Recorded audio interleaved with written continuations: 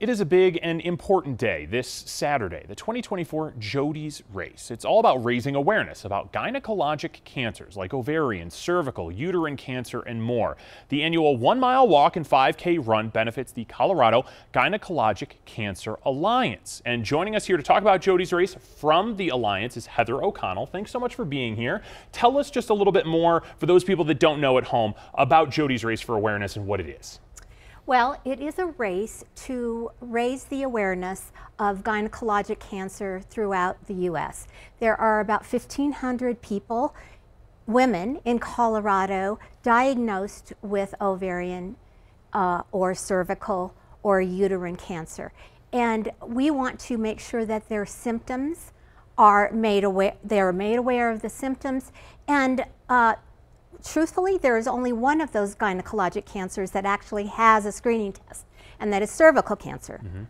So you mentioned symptoms. Obviously, it's Jodi's Race for awareness. One of the biggest parts of this is awareness, and so we're talking about symptoms. What are they? I'm sure this is going to be a big part of this weekend, but now that we have an audience, what are they?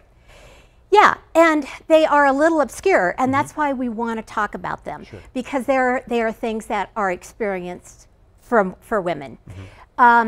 Bloating, abdominal pain, feeling full quickly, excessive bleeding, the inability to eat because they're full.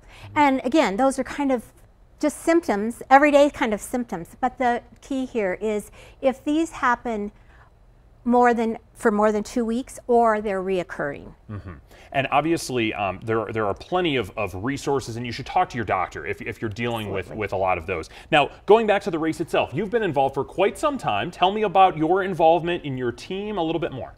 Well, this is our 15th year, so it's celebratory for sure. It was started by Jodi Gruenauer, who was a young mother completely taken aback by her diagnosis and believed that had she known what those symptoms were, they would have caught it earlier. And that's why this race is important. I have been involved for 14 years. It's just a great race. The people in this organization provide so much support for not only survivors of ovarian cancer, but families that are going through a tough diagnosis like that. It's a very celebratory day. And you're seeing pictures from last year going through, because it's about awareness. It's about kind of making sure that people are aware, but also, like you mentioned, celebrating those who have gone through and in some cases come out on the other side. So again, it's coming up this Saturday. We have the details for you in just one second. Heather, thank you so much for coming in today. Thank you for sharing having all us. That information. Okay, Jodi's Race this Saturday. It is at Denver City Park. Denver 7 is a proud sponsor. More information and online registration, that's available at jodisrace.org. Make sure you spell it right, Jodis race.org.